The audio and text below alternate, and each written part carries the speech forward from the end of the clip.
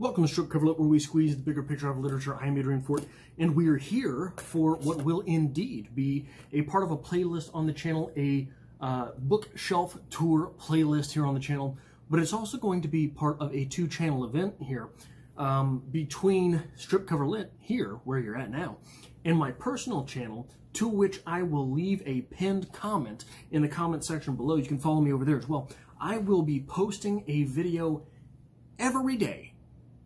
Every day. I just realized I forgot to turn off my air conditioning. We're going to motor through this. Every day in the month of September here on Strip Cover Lit, as well as on my personal channel. By the by, if you have any topics you want me to cover on my personal channel, which is not necessarily book-related, though today's books might be over there because I will be doing nonfiction on that channel, be sure to leave me a line because I'm going to run out of ideas for that channel really quick because there's no set approximation for what I should be doing. I've wasted too much time already. We're going to get right into things. Today's topic, surely, I'm going to turn that off because it's going to get real loud.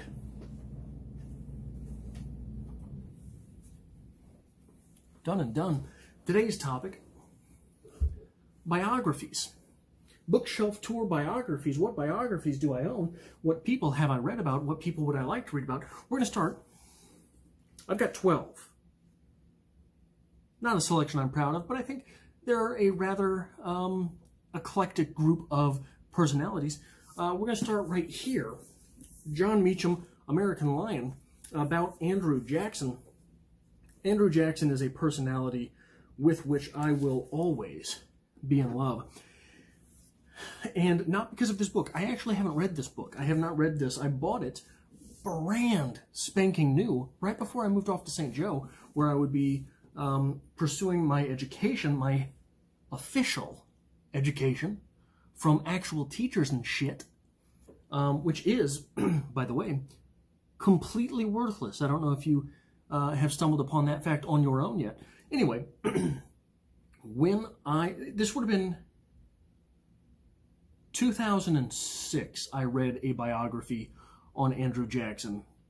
I was in a bad place.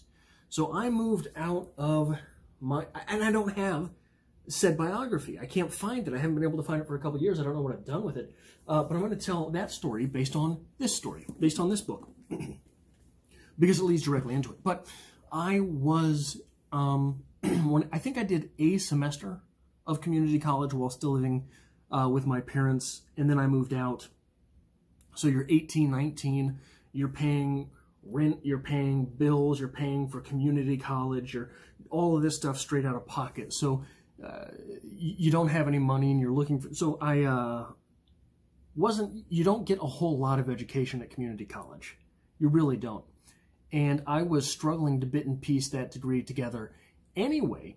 Between work, I was working normally 2 jobs, 1 full-time job all the time, but I was picking up little odds and ends of things here and there as well.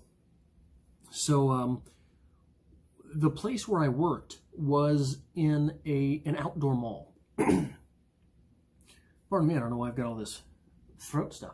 Was in an outdoor mall, and I swear to God, back then Barnes & Noble was open until 11. Now I think they close at 8, even when it's not pandemic stuff going on.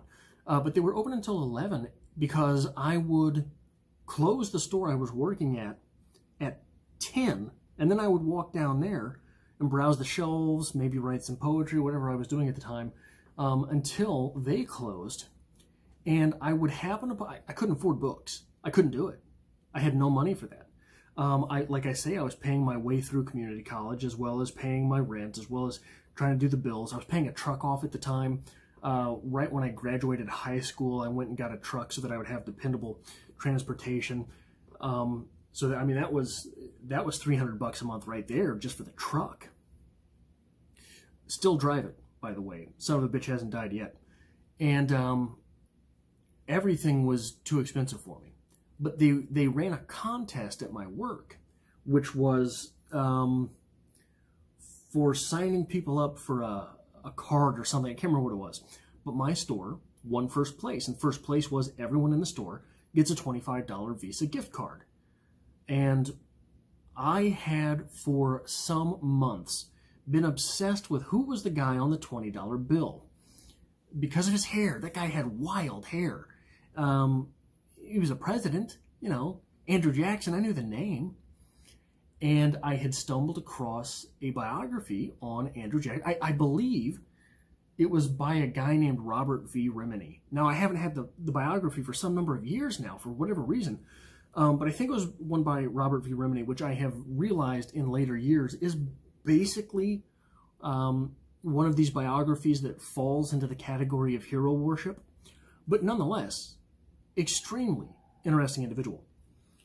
And so I had been bit and piecing, I'm ashamed to say, my way through that biography as I would go down there, I'd get to the Barnes & Noble around 10:10, right? 10:10 to 10:30, I'd be leafing through this biography, jumping around. And then I would do what I would move on. But I had this $25 gift card, and I was able to afford a book. So I did it. I bought that book, and this was a time in my life where I was not a reader. I was really in a rough place as far as my education is concerned, and as far as when you're working 2 jobs, and you're trying to go to community college, and you're trying to stay fit, things like that. I'm sure many of you have been there. You fall off on certain places, and you don't have energy for everything, and it was rough. And I made myself finish that goddamn biography. I read it every night. I was going to make my way through that biography, and it was a pretty dense biography. But I did. I made it through. And I realized I really enjoyed biographies. I was 20 years old, maybe 21 by that point. And I knew I wanted to write. I didn't know anything else about myself. When you don't know anything else about yourself, one good place to figure out some things about yourself is to read about other people. And Andrew Jackson, what a rough and tough son of a bitch. I mean, so obviously a flawed individual. Everyone's a flawed individual. Andrew Jackson was a pretty flawed individual. And so one story I'll tell you that I learned from that biography that I've shared a lot of stories about Andrew Jackson on this channel. I think there were multiple attempts on his life after he was done being a professional get shot at guy. He was military. He was a military man. After that, there was many attempts on his life. One of them, he was, I believe, at a funeral. Old at this time. Couldn't walk without a cane. And some son of a bitch came up to him, pulled a gun, pop. Well, the gun misfired. So he pulled a second gun. This son of a bitch came prepared. Pop. Well, that gun, it turned out, the bullet rolled out of the gun while it was in his pocket. So it was just a dry shot. So this son of a bitch had 2 guns pointed at him, pop, pop. Both of them misfired, and this little old man, this man, he wasn't little, this guy who couldn't walk anymore without the aid of a cane, you know what he did? He chased after the son of a bitch with his cane and started hitting him with it until the guy was apprehended. But that's the rough and tough son of a bitch. That was Andrew Jackson, who dueled a man because this man took out an ad in the paper saying, "Hey, Jackson, your wife is a whore." He challenged him to a duel with a guy who was reputedly the best shot in the West. This guy, right? They line up, and in a duel, each man gets a shot unless he's dead. So Jackson, pop, gets shot, and the guy's freaking out. Whoa, I just shot you. What's going on here? How are you still standing? Well, the referee of the duel says, "Mister, get back in your place." Jackson gets a shot. So Jackson stands there, bleeding from his chest, pulls his gun out, puts one in the guy. Pop, dead, bang, done. And his friends say, you know, they're taking him to the doctor, and they say, "What the hell, Jackson, you're shot. How did you do that?" To which Andrew Jackson reportedly claimed, "I would have shot him had he hit me in the brain. So, a couple years after that, that was probably 2005, 2006, this came out. I think this was 2008. And I mean, it's hardcover. I bought it then. I still haven't read it. But I will eventually read it because Andrew Jackson is, say what you want to about him, I don't care, incredibly interesting. Incredibly interesting person. Talk about interesting people. If you want an interesting read, if you want a historical figure that would be one hell of a read, Peter the Great. This is Peter the Great, his life and world. Oh, that was American Lion. This is Peter the Great, his life and world. I apparently made it 85 pages into this way back when. This was the 4th book that I picked up in a row that was a biography, and I did not make it through this. It was around that same time period. I was, again, it was a rough time in my life. And so Peter the Great, so you see that? A little red bookmark there? That is right here. See that? That was a gift from a friend's mother. I taught her how to drive, and she gave me a gift in that little packet there. And that's what I was using as a bookmark at the time. Still too poor to buy bookmarks, and too dumb to use regular sheets of paper. So Peter the Great was a wild son of a bitch. And he was the great for many reasons, not the least of which were his sexual proclivities.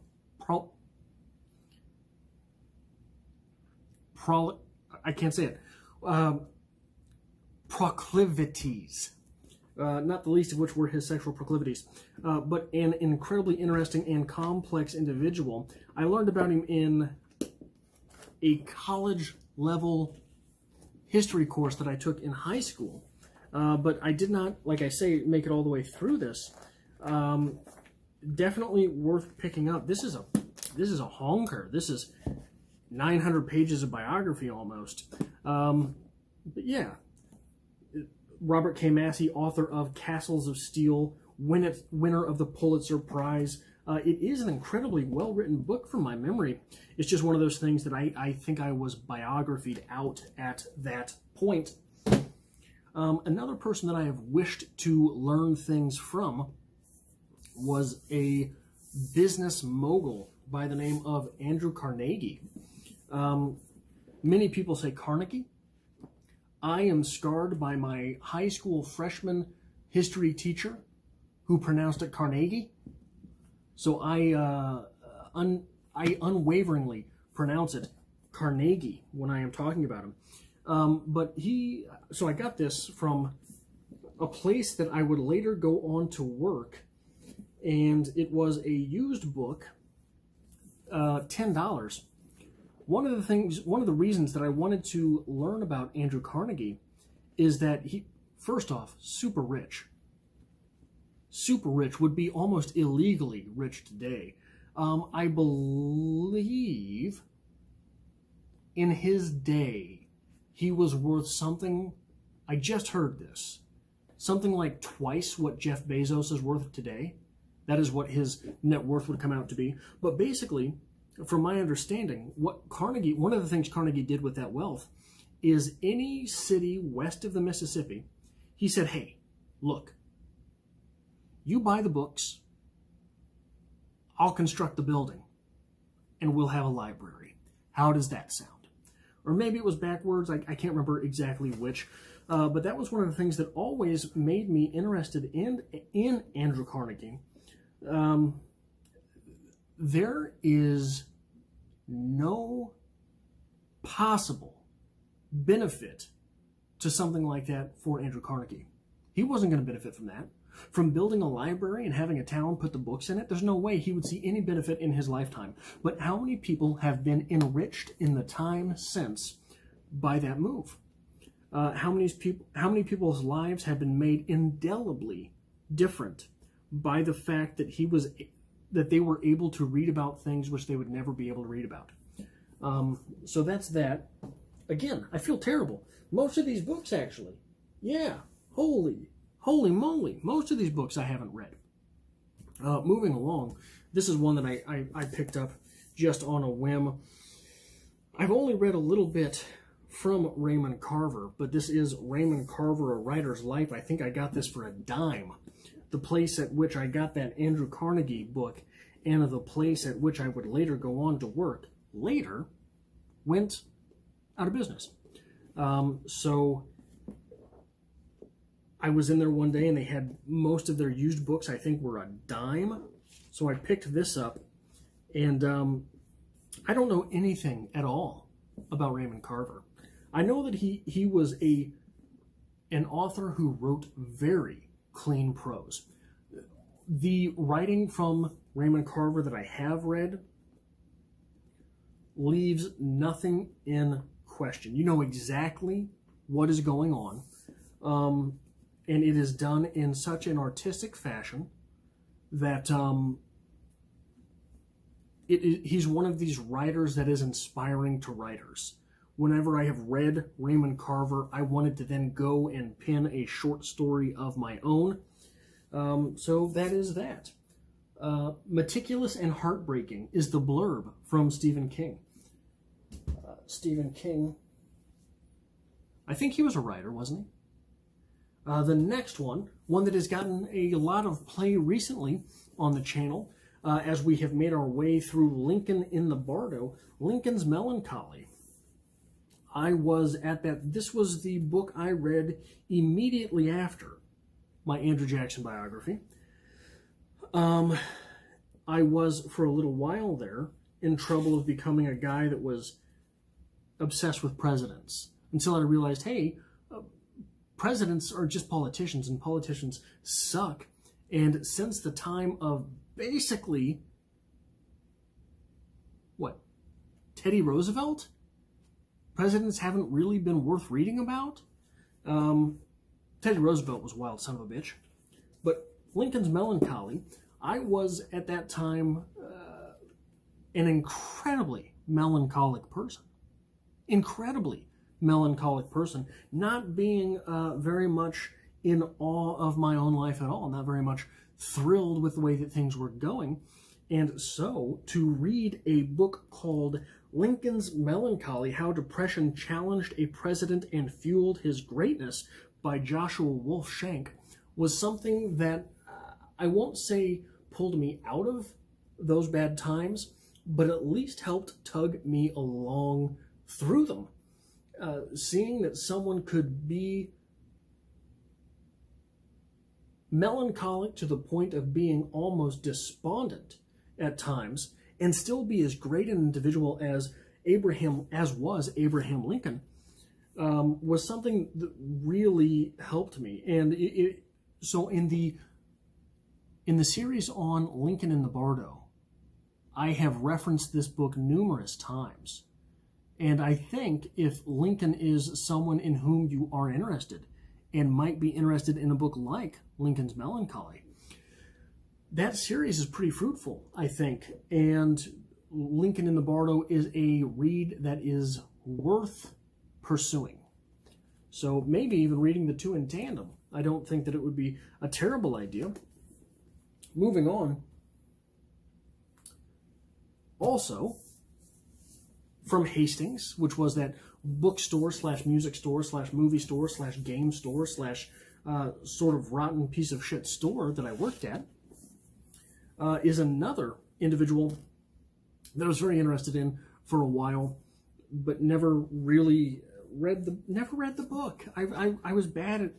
How many unread biographies do you have on your shelves? I would be interested in hearing about that. Also, if any of these people are people that you would want a series on this book from, let me know, because like I say, I plan on doing nonfiction over on my personal channel. Comment pinned below. Follow me over there.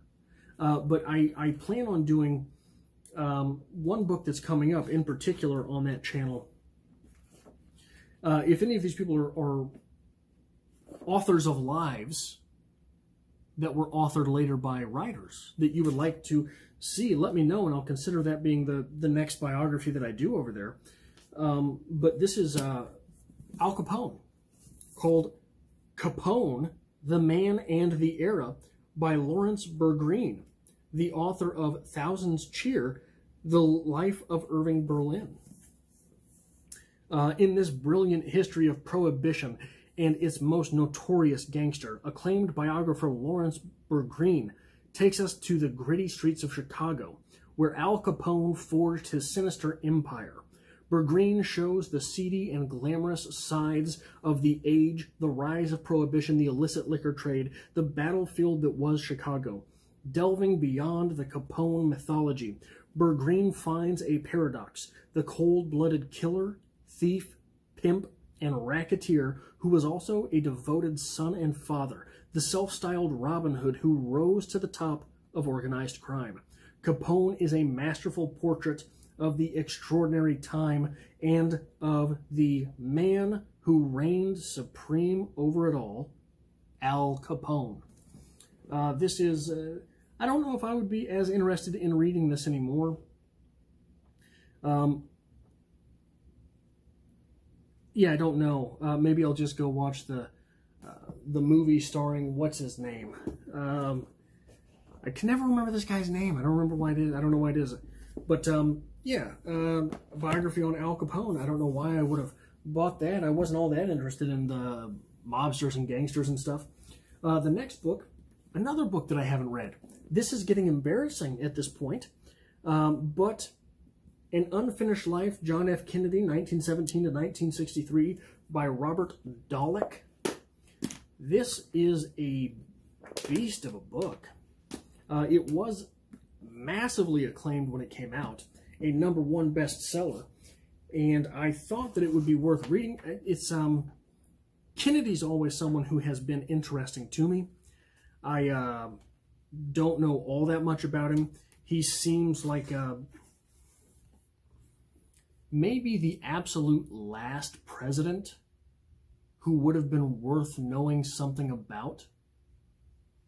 I can't think of any afterwards that were particularly accomplished in anything or interesting for any particular reason. Let me know if I am wrong. He is a president whose wake we are still writing, I think, in a lot of ways. There are still, especially if you get into theories on the deep state, the limits of power. All the president is a glorified public relations man who spends his time flattering, kissing, and kicking people to get them to do whatever they are supposed to do anyway, said by Harry S. Truman, November 14th, 1947, the beginning of chapter 14 in An Unfinished Life. This is one that I still do want to get around to reading. I've kicked dust up everywhere. Surprise, surprise, a lot of my unread books are dusty. Next, if you thought we were going to go through this entire portion of my bookshelf tour without hearing a goddamn thing about Ernest Hemingway, you're absolutely wrong. I have Hemingway's Boat, Everything He Loved and Lost, by Paul Hendrickson. Of course, I have not read it. But it is one that I imagine to be every bit as melancholic as Lincoln's Melancholy. Everything He Loved and Lost. How, what a surprising title. I have seen three or four biographies on Ernest Hemingway. This is a guy that did lead an interesting life and told those stories a little more interestingly than maybe they happened. So it will be interesting to see exactly how these things are professed by a writer. This was a National Critics Circle Award finalist. I remember it being touted when it came out. Did not buy it right away.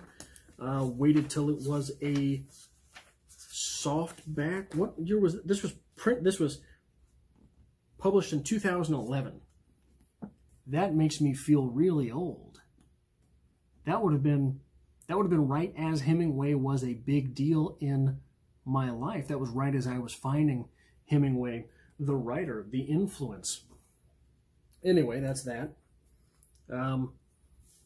Got 4 left, and 2 of them are books I haven't read. Like I say, I was in danger for a while of becoming one of those guys who is a presidential historian, despite the fact that presidents kind of suck. Especially, like I say, after maybe Teddy, maybe after Teddy, there hasn't been really a president worth reading about. But this guy, David McCullough, wrote a book on this guy, Harry S. Truman. Harry S. Truman, me being from the state of Missouri, is someone whose name I have heard touted my entire life. And he was a fairly interesting individual. It will be interesting to read this and understand the nuance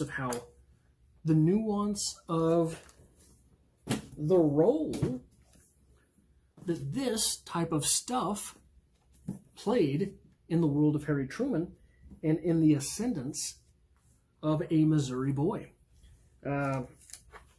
Harry Truman, for anyone who didn't know, Harry S. Truman's middle name was S, right?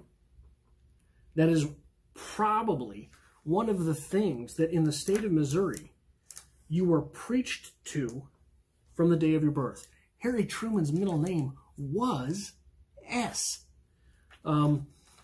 So, I mean, basically a politician, but he was in World War I. There is some interesting stuff to do there. He was obviously a Missouri boy, which especially at the, I mean, what year was Truman born? We're probably, I mean, we're 1895 maybe, somewhere in there, we'll say. 1895, 1900, not 1900, that would have been too late. But if you were born at that time in the state of Missouri, you were definitely not expecting to be destined for greatness. This was not even at the time flyover country. So the one thing that I'm always astonished at when reading about Missourians from this era, Truman's era or before, and great individuals in the 1800s time period, in American 1800s time period. Almost all of them have family that came through Kentucky for some reason. I have to figure out what was going on in Kentucky at that point in time. It's weird that Lincoln has family roots in Kentucky. I believe Truman does. The next individual I'm going to talk about does. Andrew Jackson passed through Kentucky, I think. I think he was a lawyer in Kentucky for a couple years. The next individual I'm talking about, another Missouri boy, Jesse James. Jesse James, Last Rebel of the Civil War by T.J. Stiles. This was, I think, the final biography that I finished in that little stint in 2005, 2006, 2007-ish. Another individual who was extremely interesting. I think I've told a couple stories about Jesse James on my, what is it called? The Weekly Reader series that is no longer weekly. But I do hope to get back to it at some point in time. But I think I've told a couple of stories about him through that series from time to time. Very interesting guy. No good rotten son of a bitch, for sure. But most times, those are the interesting people. I don't know what else to say necessarily about it. This is a biography that paints Jesse James not as a, obviously from the title, paints Jesse James not as a thief, paints Jesse James not as the Robin Hood type individual that he played in folklore of the day, that painted Jesse James not as a swashbuckler. This is a biography that painted Jesse James not simply as the cult hero, which he would become, but paints him as he might, in fact, have painted himself, a rebel of the Civil War. He was a Southerner in the Civil War. He was, for anyone who doesn't know, the history of Missouri and Kansas, sort of in the Civil War, was when you hear the Civil War was brother versus brother, neighbor versus neighbor, this is the area of the country where that was especially true. And marauders ran this area. And Jesse James' group at the time, the Younger Boys and Jesse James, they were chief among some of these groups at that time. Jesse James, I think, was 14 or 15 in the Civil War when he started in his actions as a guerrilla in the Civil War. But yeah, so one of the stories of Jesse James at that time, being such a son of a bitch, he was in Nebraska corralling about, and he was about to steal somebody had finished a saddle and had put it up on their fence to dry at the edge of their property. Well, he snake crawled up to it, reached up and was going to grab it to steal it. Guy saw him, I guess, pop, put one in old Jesse's cavity here, body cavity, center mass, high center mass. And he thought he was going to die. I don't think it was lodged in his lung, maybe. I think it was close to his lung, impacted his lung, something like that. He was going to die, and he was staying with his mother, Zerelda, I think, in Nebraska Territory. I don't think it was a state yet. Was it a state? In Nebraska, either way. And he was dying on his mother's couch. And he told him, his brother Frank, and I think it was the Younger Boys, look, I don't want to die in a Yankee state. Take me south of that border so I can die in Missouri. So they carried, I mean, in folklore, maybe this didn't actually happen, they carried the couch outside into a carriage, drove him across the border, set the couch in a field so he'd die in Missouri. They went back later to check on him, and apparently the tough son of a bitch was still alive. So that is not, in fact, how Jesse James passed. Interesting story, though. Jesse James, Last Rebel of the Civil War, is an extremely good read. It is impressively well written, and it is a story. If you have not seen the movie starring Brad Pitt, Jesse James, that coward, the assassination of Jesse James by that coward Robert Ford. That's what it's called. This is a biography that goes so hand in hand with that movie. Just the feel of it and all of the characterizations of the people in it, that I saw it months after finishing this book. And I thought that it was a movie of the book. Like, it felt that close. So those two are definitely worth pursuing one after the other. The penultimate book in my biography collection is the very first biography. I swear, I've been saying it for 2 years now, I think, I'm going to eventually get to on my personal channel. I was going to do it here at first when I first got it. Walter Isaacson, Leonardo da Vinci. I'm missing 2 biographies. I have another Leonardo biography that I read halfway through and stopped. I don't know where that's at either. But in fact, I have a couple videos on this channel from that biography from 2017, I think. But this is, Walter Isaacson is a master.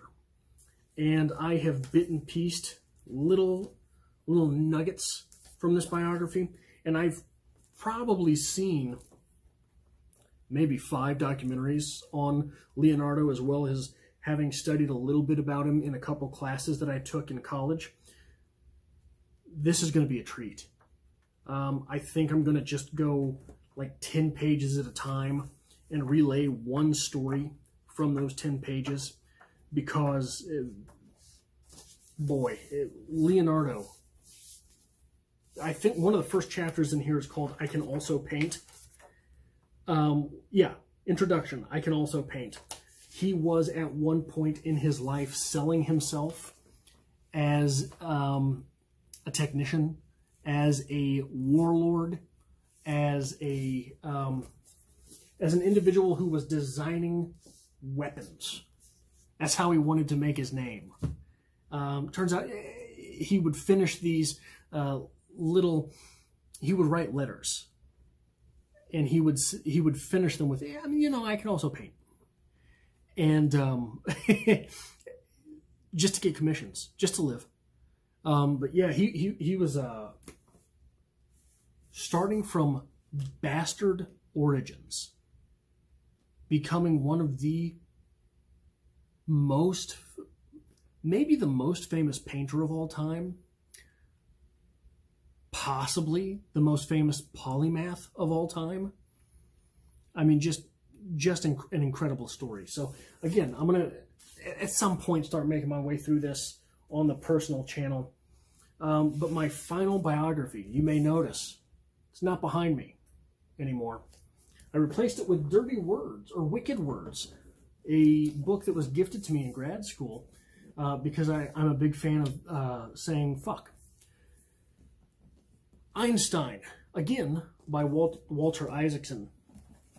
If you are looking for direction in life, if you are looking for a good read, if you are trying to get into biographies, this is where you should start.